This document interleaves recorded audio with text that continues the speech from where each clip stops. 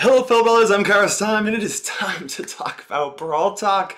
Now Supercell just released their Brawl Talk, and I want to take a little bit of a deeper dive into that gameplay to reveal some hidden information. Now I'm actually on vacation, that's why my background's different, that's why I'm using a lower quality camera, a different microphone, but I'm still taking the time to really dive into the Brawl Talk to get you guys that information. For starters guys, let's go ahead and talk about Tick, the latest brawler coming to Brawl Stars.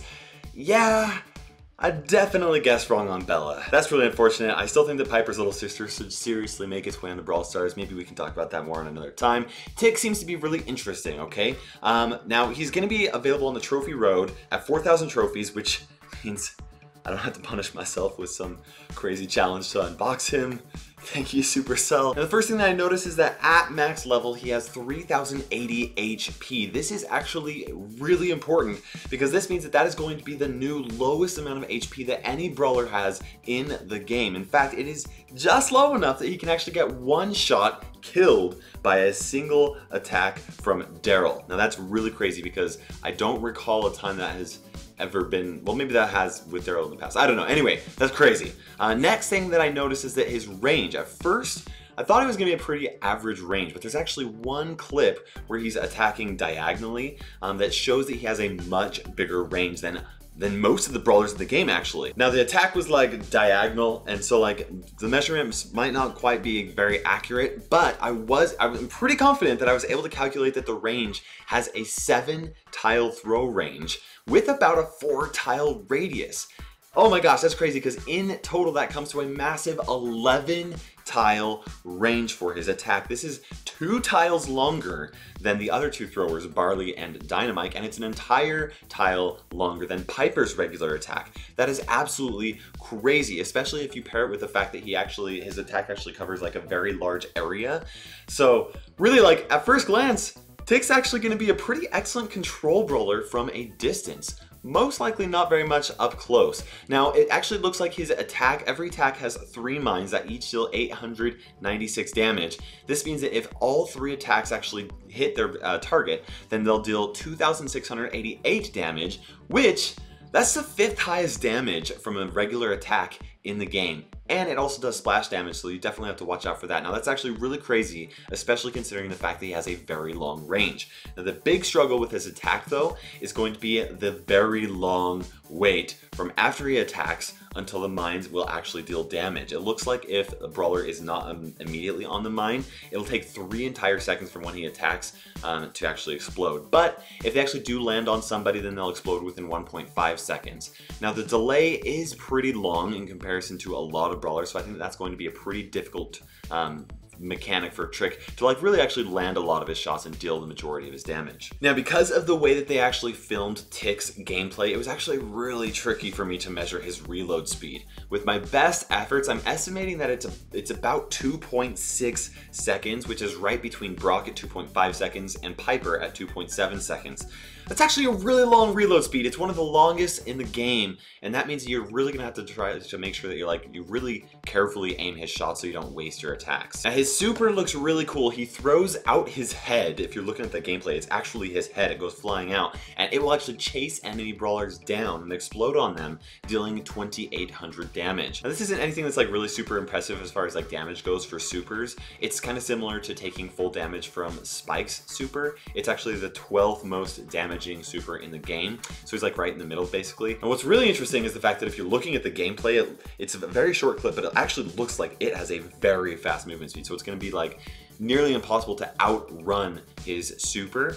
But Ryan specifically did say in the video that if its HP reaches 0 before it reaches you, it will actually explode, and that could mean that it won't deal damage to you or any of your teammates. That actually really shouldn't be too difficult because it only has 2,240 damage, which a lot of brawlers can take that out in a lot of them can take him out in 1 attack, and several can actually take it out in 2 attacks. Only brawlers like Poco that will have to throw all 3 attacks will this really be a big issue. Maybe some brawlers like Frank that has a little bit of delay might be difficult as well. Now because of how the gameplay was recorded, I could not actually see how many hits it's going to take for him to charge up his super, so that's going to be something we'll have to wait and see for. Now after looking at the gameplay, I'm pretty sure that Tick's regular movement speed is the same as the majority of the brawlers in the game. It's 2.4 tiles per second.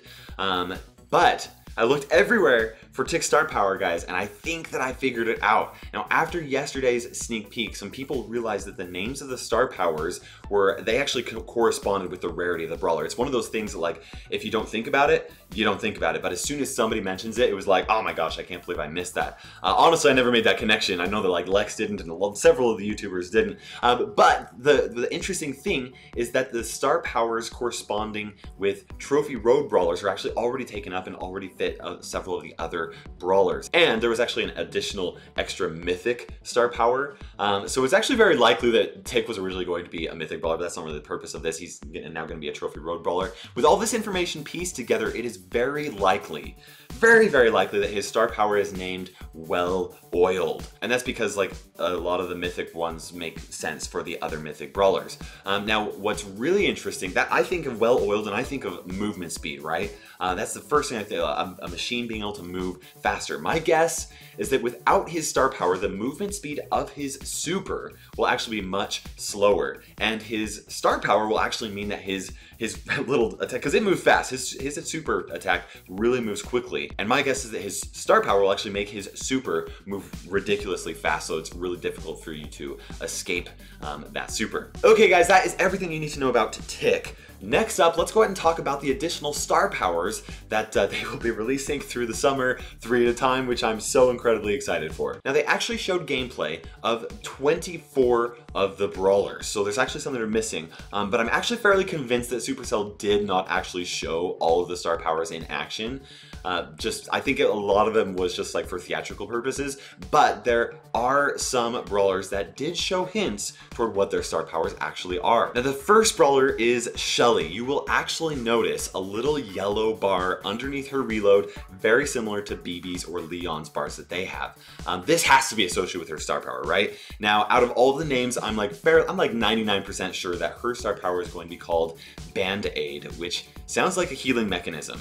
I believe that this timer is likely a charge up time for her healing ability, for that star power. At first I thought that it would be like once it's charged up, you could activate her star power whenever you wanted to by like pressing a button or something like that, but I don't think Supercell is going to be adding additional joysticks or buttons for star powers. That might be something they'll do for more abilities in the future, but not for star powers, I don't think. That means that timer, what I think is that Shelly will actually heal a certain amount of HP when that is fully charged if she goes below a certain period of HP. My guess is like 50%. If she gets below 50% and that thing is all the way charged, boom, it goes all the way up, and then it takes another, so you have to take her out before she recharges it, kind of a thing. Now, there didn't seem to be any sneaks of what Nita's or Carl's star power looks, but if you actually look at Colt's, it's interesting to see that his super deals the same amount of damage in the shot. His new star power is very likely going to be named Magnum Special, and I thought for sure that would mean additional damage, but because it's not dealing additional damage, my guess is that his star power will actually be a faster charging super so that he can use his super a lot more frequently. Now, I didn't actually see anything different with El Primo's or Rosa's clips, nor with Dynamite's, Pam's, or Spike's, but Brock's, you'll very clearly see that it shows 4 ammo slots for Brock's regular attack, which is really cool. I'm super excited for that. Poco's Screeching Solo, very likely, actually shows him dealing damage to an enemy brawler with his super. Now, they didn't actually show like the damage number, but we know that Dynamite actually had at least 868 damage or health available, so at least, probably like at least 900 damage with his super. That means he could deal damage to 3 enemy players and heal his 2 other teammates if they're all bunched up right in the same area. That's massive. That's a huge turnaround ability for Poco, so I'm really excited about that. Now, this clip is really interesting. Both El Primo and Piper here are bots, okay? So we're not seeing star powers for them, and I've tried really hard to figure out what they're trying to showcase here. You can see some of Pam's bolts flying in the background. You can also see some penny coins going around, but even after looking at this for like 15 minutes, frame by frame, I could not figure out what they're trying to showcase, so really sorry guys.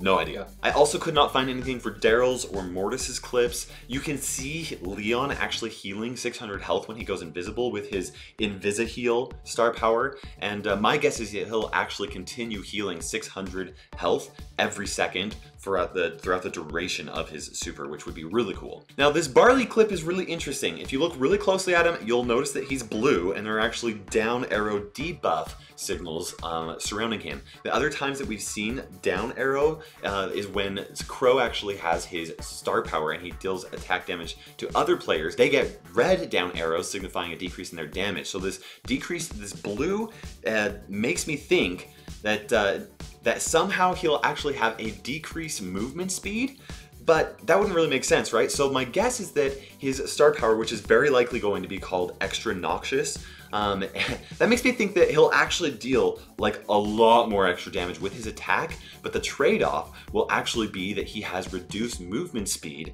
after he actually attacks. So like, I don't know, that will be really interesting. We'll see exactly what happens from that, because that blue is very curious to me. I couldn't find anything with Frank's or Tara's clips. I also could not find anything with Jesse's or BB's clips.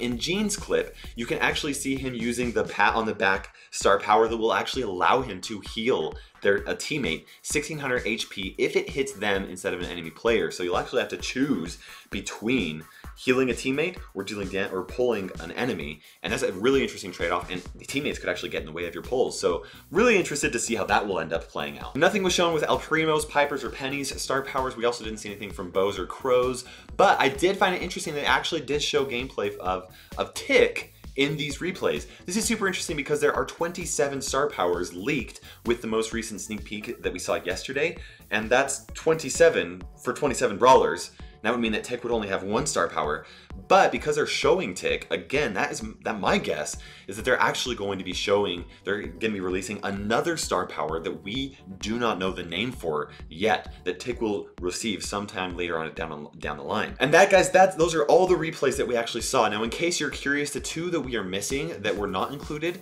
were Rico and Bull. So that's going to be interesting. Now, that's not all we're going to be getting in this update. Okay, we're also getting 4 new skins.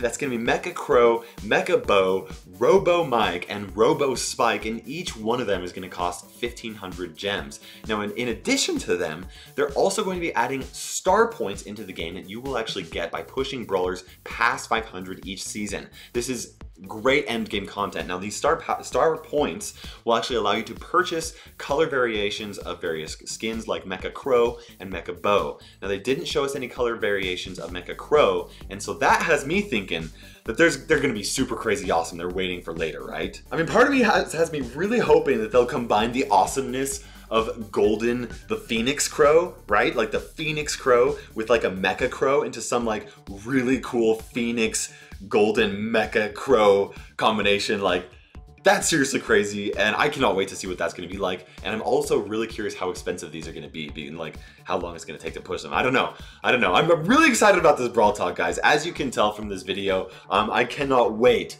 to dive into the dev build and actually give you guys inside information on what's coming as soon as Supercell will let me.